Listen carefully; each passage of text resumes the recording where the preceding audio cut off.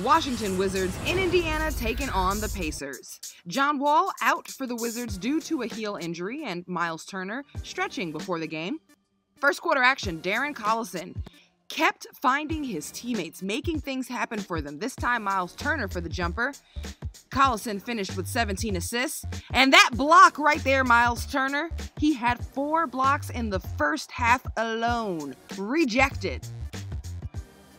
Washington Wizards, Bradley Beal, he gets it to go this time. So blocked once, now finishes the layup and gets the foul. A little bit of defense here as Aaron Holiday coughs it up, Rivers with the steal, but Holiday stays with the play, chasing it down from behind and gets the block. At halftime, Pacers were up 9. All right, Tariq Evans.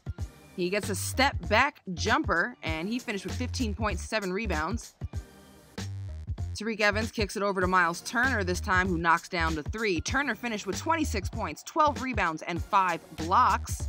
Then Washington goes on a 9-0 run powered by Kelly Oubre dunks.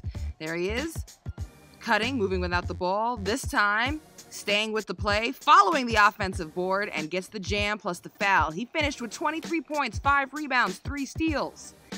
And then Bradley Beal had 30 points in the game, including this fadeaway bucket.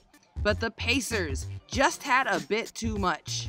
Thaddeus Young kicks it to Bogdanovich for the jam. Bogdanovich finishes with 22 points, 7 rebounds, and the Pacers get the win at home.